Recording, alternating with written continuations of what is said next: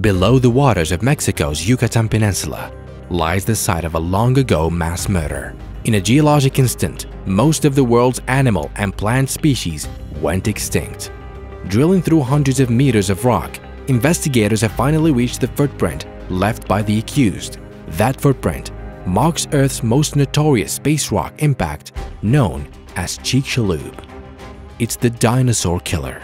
Scientists are assembling the most detailed timeline yet of the dino apocalypse.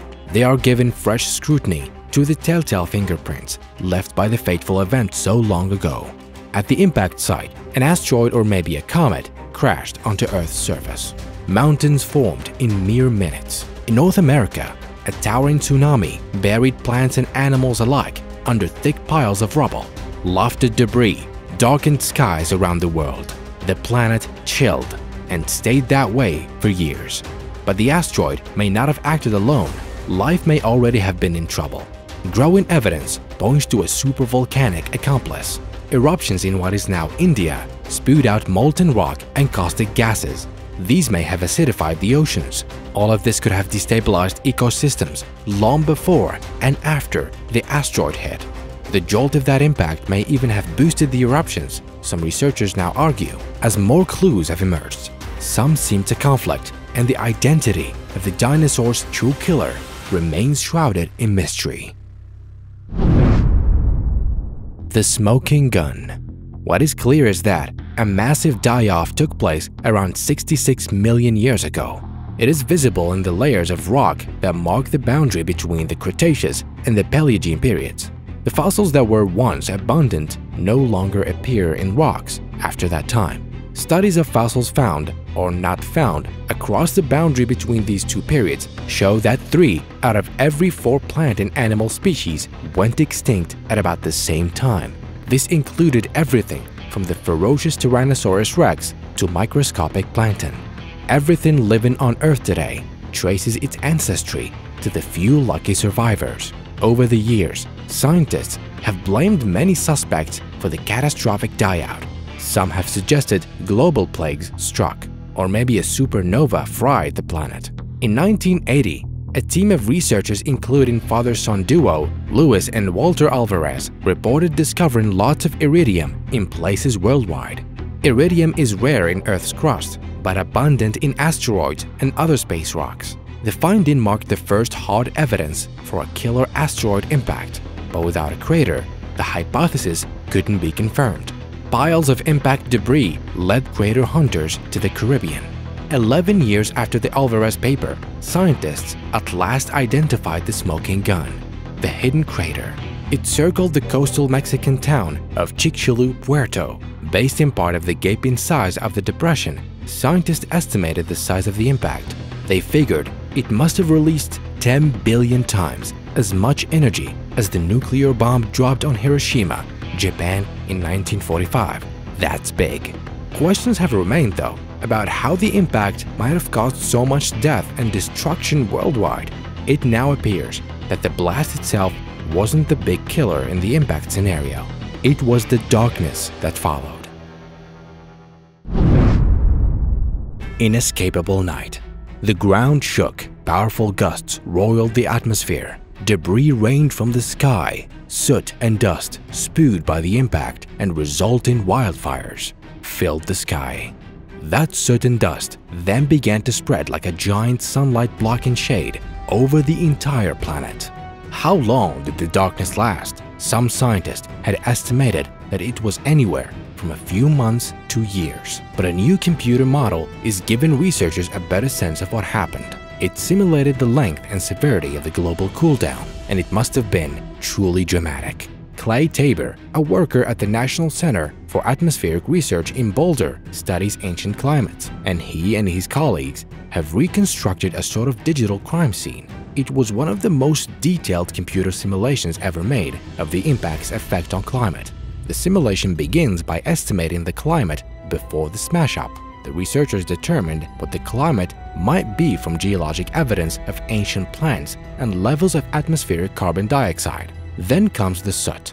A high-end estimate of soot totals some 70 billion metric tons. That number is based on the size and global fallout of the impact. and it's huge. It's the equivalent weight of about 211,000 Empire State Buildings. For 2 years, no light reached Earth's surface. Global temperatures plummeted 16 degrees Celsius or 30 degrees Fahrenheit. Arctic ice spread southward. Some areas would have been hit particularly hard. The temperature nosedived in the Pacific Ocean around the equator. Meanwhile, coastal Antarctica barely cooled. Inland areas generally fared worse than coastal ones. Those divides could help explain why some species and ecosystems weathered the impact while others died off. 6 years after the impact, sunshine returned to levels typical of conditions before the impact. 2 years after that, land temperatures warmed to levels higher than had been typical before the impact. Then all of the carbon flung into the air by the impact took effect. It acted like an insulating blanket over the planet, and the globe ultimately warmed several degrees more. Evidence of the chilling darkness is in the rock record. Local sea surface temperatures modified fat molecules in the membranes of ancient microbes. The fossilized remains of those fats provide a temperature record that plummeted 3 degrees Celsius, about 5 degrees Fahrenheit, following the impact. Similar abrupt temperature drops, plus darkened skies, killed plants and other species that nourished the rest of the food web. The cold darkness was the impact's deadliest weapon. Buried alive. Ancient graveyard covers swaths of Montana, Wyoming, and the Dakotas. It's called Hell Creek Formation, and it's hundreds of kilometers of fossil hunter's paradise. Erosion has uncovered dinosaur bones, some jet out of the ground, ready to be plucked and studied. Thousands of miles away from the Chicxulub crater, scientists have found something surprising: signs of tsunami. Evidence of the supersized tsunami generated by the Chicxulub impact had previously been found only around the Gulf of Mexico. It had never been seen this far north or so far inland, but the symptoms of tsunami devastation were clear. The rushing water dumped sediment onto the landscape. The sediment contained iridium and glassy debris that formed from rock vaporized by the impact. It also contained fossils of sea species, such as snail-like ammonites. They had been carried from the seaway, and the evidence didn't stop there. These are the dead bodies. If a crime scene investigation team walks over to a burned-down building, how do they know if the guy died before or during the fire? You look for carbon and soot in the lungs. In this case, fish have gills. The gills were packed with glass from the impact. That means the fish were alive and swimming when the asteroid hit. The fish had been alive up until the moment the tsunami pushed across the landscape. It crushed the fish under debris. Those unfortunate fish are the first known direct victims of the Chicxulub impact. The climate change and deforestation that followed took longer to do their damage. Just under the fish-filled tsunami deposits was another amazing find: dinosaur tracks from multiple species. These dinosaurs were running and alive before they were hit by the tsunami. The entire ecosystem in Hell Creek was alive and kicking until the last moment. In no way was it on the decline. The new evidence from the Hell Creek Formation confirms that most of the deaths at the time were caused by the Chicxulub impact. While many other scientists are convinced, emergent evidence supports an alternative hypothesis for the dinosaurs' demise. Their downfall may have come at least partly from deep within the Earth. Death from below. Long before the Chicxulub impact, a different disaster was underway on the other side of the planet. Back then, India was its own landmass near Madagascar off of the east coast of what is now Africa. The Deccan volcanic eruptions there would ultimately belch out some 1.3 million cubic kilometers or 300,000 cubic miles of molten rock and debris. That's more than enough material to bury Alaska to the height of the world's tallest skyscraper. Gases spewed by similar volcanic outpourings have been linked to other major extinction events. Researchers determined the ages of crystals embedded in the lava flows that show that most of the eruptions began roughly 250,000 years before the Chicxulub impact, and they continued about 500,000 years after it. This means that the eruptions were ranging at the height of the extinctions. This new timeline lends credence to those who doubt that the Chicxulub impact was the chief cause of the extinction event. Volcanism is vastly more dangerous to life on Earth than an impact. In the same way that iridium marks fallout from the Chicxulub impact, the Deccan volcanism has a calling card of its own. It is the element mercury. Most mercury in the environment originated from volcanoes. Large eruptions cough up tons of the element. The Deccan volcano was no exception. The bulk of the Deccan eruptions released a total of between 99 million and 178 million metric tons. Chicxulub released just a fraction of that. All that mercury left a mark. It shows up in southwestern France and elsewhere. A research team discovered lots of mercury in sediment laid down before the impact. Those same sediments held another clue as well: the fossilized shells of plankton from the dinosaur days. Unlike healthy shells, these specimens are thin and cracked. The shell pieces suggest that carbon dioxide released by the Deccan eruptions made the ocean too acidic for some creatures. Survival was getting very difficult for these critters. Plankton formed the foundation of the ocean ecosystem. Their decline rattled the entire food web. Partners in crime. The Deccan eruptions wreaked havoc at the very least parts of Antarctica.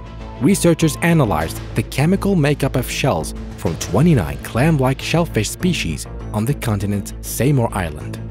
The shell's chemicals differ depending on the temperature at the time they were made. That let researchers assemble a roughly 3.5 million year record of how Antarctic temperatures changed around the time of the dinosaur extinction. After the start of the Deccan eruptions and the resulting rise in atmospheric carbon dioxide, local temperatures warmed about 7.8 degrees Celsius or 14 degrees Fahrenheit. About 150,000 years later, a second, smaller warming phase coincided with the Chicxulub impact. Both of these warming periods corresponded with high extinction rates on the island. Both catastrophic events were major contributors to the extinctions. Either one would have caused some extinction, but such a mass extinction is due to a combination of both events. Not everyone agrees.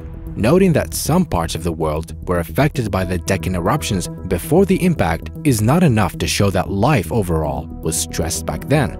Sea life flourished until the impact, but maybe bad luck wasn't the reason the dinosaurs encountered two devastating disasters at once. Maybe the impact and the volcanism were related. Volcanoes often erupt after major earthquakes. This happened in 1960. The Cordon Cauye eruption in Chile started 2 days after a nearby magnitude 9.5 quake. The seismic shockwaves from the Chicxulub impact potentially reached an even higher magnitude of 10 or more. The nature of the eruptions, however, changed within 50,000 years before or after the impact. The amount of erupted material jumped from 0.2 to 0.6 cubic kilometers annually. Something must have altered the volcanic plumbing. There's a 1-2 punch extinction hypothesis. The shock of the impact fractured the rock enclosing the Deccan magma. This allowed the molten rock to expand and possibly enlarge or combine magma chambers. Dissolved gases in the magma formed bubbles. Those bubbles propelled material upward like in a shaken soda can. Although the physics behind this impact volcano combo is not firm, say scientists on both sides of the debate, especially because Deccan and the impact site were so distant from each other. At the end of the day, this was all guesswork and perhaps wishful thinking. Over the coming months and years, improved computer simulations of the dinosaur doomsday and ongoing studies of the Chicxulub and Deccan rocks could further shake up the debate. For now, a definitive guilty verdict on either accused killer would be difficult. Both events devastated the planet in similar ways at around the same time. It's no longer easy to distinguish between the two. For now, at least, the case of the dinosaur killer will remain an unsolved mystery. While you ponder that mystery, why don't you check out our video on some of the most incredible planets in the universe?